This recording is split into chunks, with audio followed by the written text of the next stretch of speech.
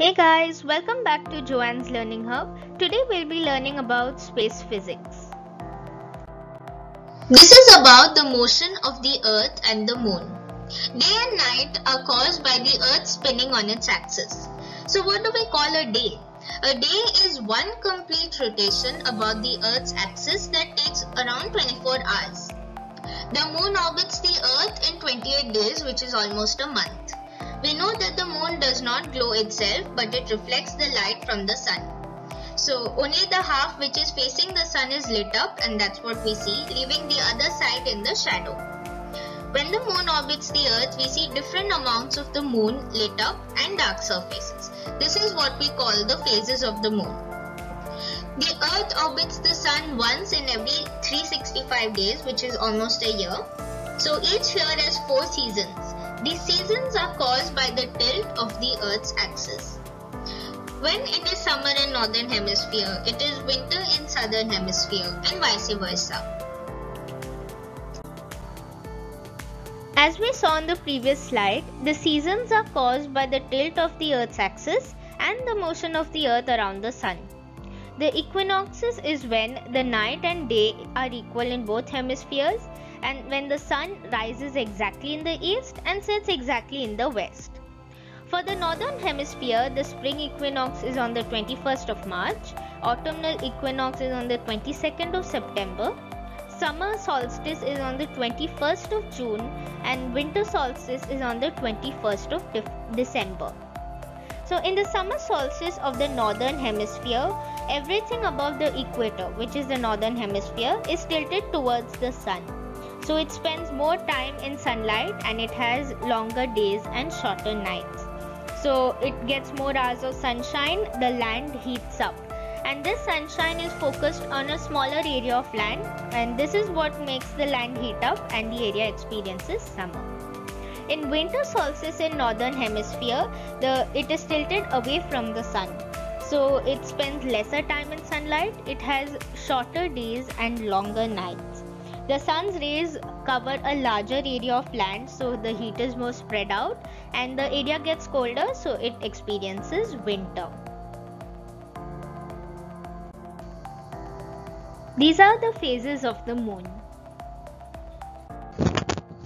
We can calculate the average speed of an orbit using the equation average orbital speed is equal to 2 pi r upon t, where r represents the average radius of the orbit, which is the average distance from the center of the object being orbited to the center of the object orbiting it, and t represents the orbital period, which is the time it takes for the object to complete one full orbit.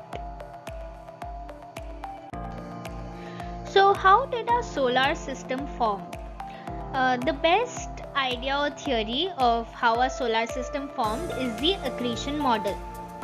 So this accretion model states that the solar system originated from a big rotating cloud of interstellar dust and gas, and the nebula began to collapse in itself, material and density absorbed into the center. Soon the Sun forms, which is surrounded by an accretion disk. So this accretion disk is a disk of dust and gas that orbits around an object, which is usually a star at its center. The temperature was very high close to the Sun and got lower as you got further away from it. So areas of high density got denser and hotter, and eventually the matter was compressed to form planets. Heavier substances close to the Sun form the terrestrial planets, which we now call Mercury, Venus, Earth and Mars. These planets are small and mostly made of rocky substances. Lighter substances such as gases gathered further away from the Sun, and these have formed the gas giant planets Jupiter, Saturn, Uranus and Neptune. They are much larger than the terrestrial planets.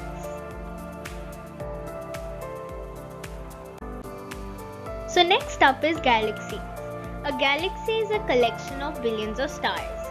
So we are part of our Milky Way galaxy, and our Sun is just one of the many billions of stars which are part of the Milky Way galaxy. Our Sun is about halfway along one of the spiral arms of the Milky Way. So the center of the Milky Way, which is a spiral galaxy, is a supermassive black hole. The force that keeps stars together in a galaxy is gravity. So galaxies rotate, as does our Milky Way, and the universe is mostly empty space, and it is really big.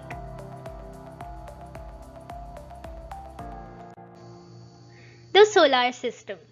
So our solar system is located in an outer spiral arm of the Milky Way galaxy, and our solar system consists of the sun, which is our star, and everything else which is bound to it by gravity. The planets, which is Mercury, Venus, Earth, Mars, Jupiter, Saturn, Uranus, Neptune, dwarf planets like Pluto, several moons, asteroids, comets, and meteoroids. The planets orbit the star, and moons, which are natural satellites, orbit the planets. So a planet is a large object that orbits a star. Moons are natural satellites, and they orbit planets with almost circular orbits. Artificial satellites are human-made satellites which orbit the Earth in fairly circular orbits.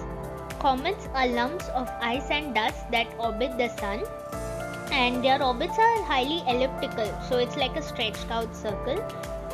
Some travel from near to the sun to the outskirts of our solar system and back again. Minor planets is like any object which orbits the sun that isn't a planet or a comet. There are two types of minor planets. One is dwarf planets like Pluto. They aren't big enough to be called planets. Whereas the second one is asteroids, which is lumps of rock and metal that orbit the sun. Asteroids are found in the asteroid belt. There are some trends in the properties of planets. In general, the greater the average orbital radius or orbital distance, the greater the orbital period, as the planet travels slower as it has to move through a larger distance so that it can complete its orbit. The lower the density of the planets. So the inner four planets, which is Mercury, Venus, Earth and Mars, they are rocky planets, so they have almost the same density. The outer four planets, which is Jupiter, Saturn, Uranus, Neptune, they have much lower densities as they are made of gas. Lower the surface temperature of the planets. So as you go further out, the planets absorb lesser energy from the sun. An exception to this is Venus, as Venus has higher temperature than Mercury because it has more carbon dioxide in its atmosphere. For most planets, higher the mass, stronger its gravitational field strength. Stellar evolution, that is the life cycle of stars. Stars initially form from nebula, and nebula is a hydrogen-containing interstellar cloud of dust and gas. So the internal gravitational attraction of this interstellar cloud pulls everything together to form a protostar. The temperature rises as the star gets denser, and once the temperature is high enough, hydrogen nuclei undergoes nuclear fusion to form helium nuclei. This gives huge amounts of energy which keeps the core of the star hot, and thus a star is born. Then after this, the star enters a long stable period. In this stable period, the outward pressure which is caused by the thermal expansion balances the force of gravity which tries to pull everything inwards.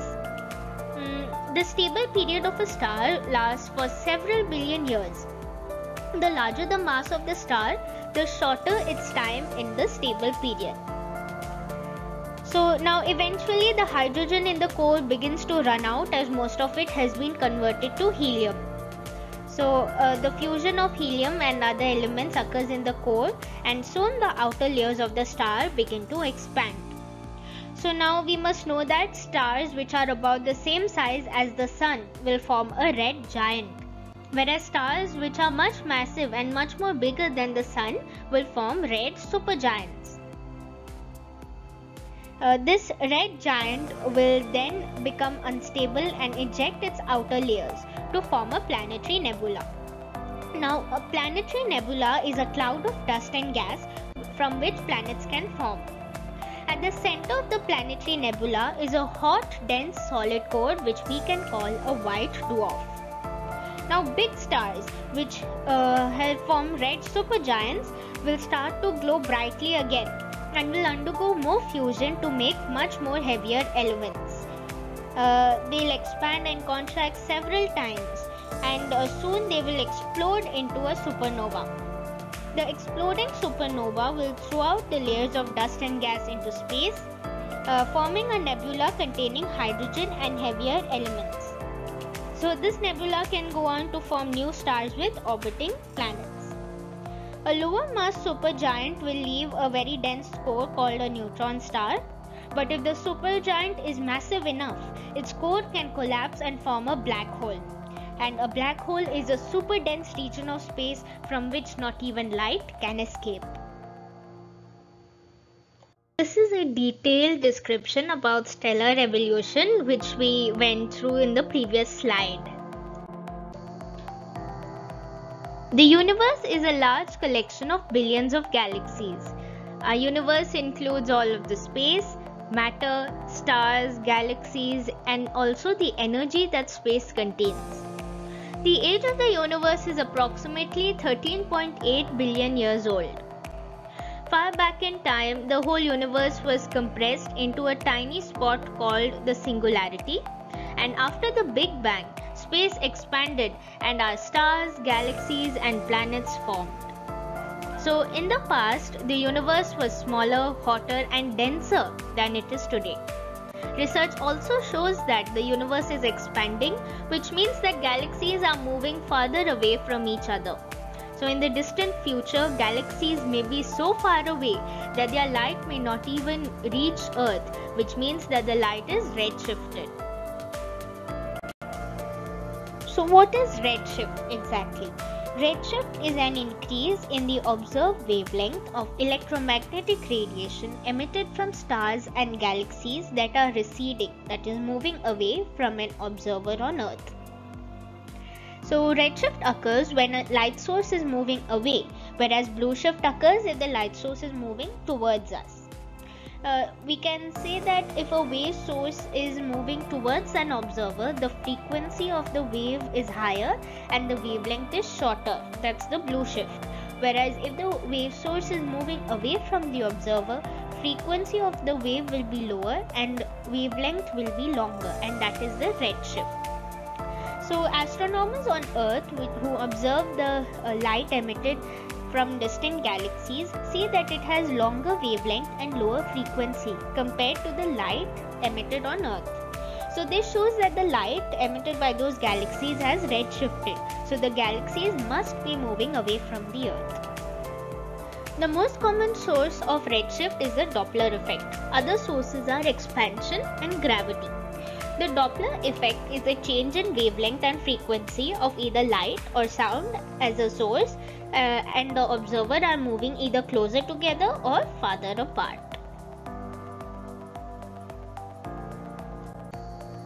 This is a pictorial representation of redshift and blueshift. The second image we can see here, the source of light is moving away from the Earth. So the light it emits reaches Earth with lesser energy, so we say that it has redshifted. In the third image we can see that the source is moving towards the Earth. So the light will reach the Earth with more intensity and energy, and we say it has blueshifted. Astronomers also refer to this as negative redshift. We learned in the previous slides that galaxies are slowly moving away, that is, they are receding from the Earth. So this suggests that there must have been something which must have given them the initial start. This may be a big explosion which we call the Big Bang. The Big Bang theory states that initially all the matter in the universe occupied a single point. This tiny space was very dense and very hot. This single point then exploded, which is what we call the Big Bang, and from then on space has started expanding and the expansion is still going on. So we have two evidences which support the Big Bang theory. One is the redshift, which we covered in the previous slide, and the cosmic microwave background radiation, CMBR. So CMBR is microwave radiation of a specific low frequency which comes from all directions and all parts of the universe. It was produced shortly after the universe was formed, and according to the Big Bang theory, the CMBR is the leftover radiation from the initial explosion. The speed of a galaxy depends on its distance from the Earth. So we have learned that the light from galaxies is redshifted because all the galaxies are moving away from each other. So if we plot a graph of speed at which galaxies are moving away from the Earth and the distance of the galaxies from Earth, we will understand that the speed and distance are proportional. That means that the speed galaxies move away from us is greater the further away they move from us. So as speed increases, distance increases, and vice versa. So we have our Hubble constant, which is equal to the speed of galaxy upon the distance of galaxy from the Earth. So we measure the speed of galaxy in meter per second and distance of galaxy from Earth in meters.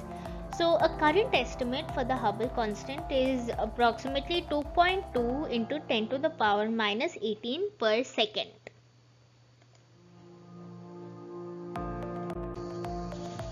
Do remember to like, share and subscribe to my channel for more videos. Thank you.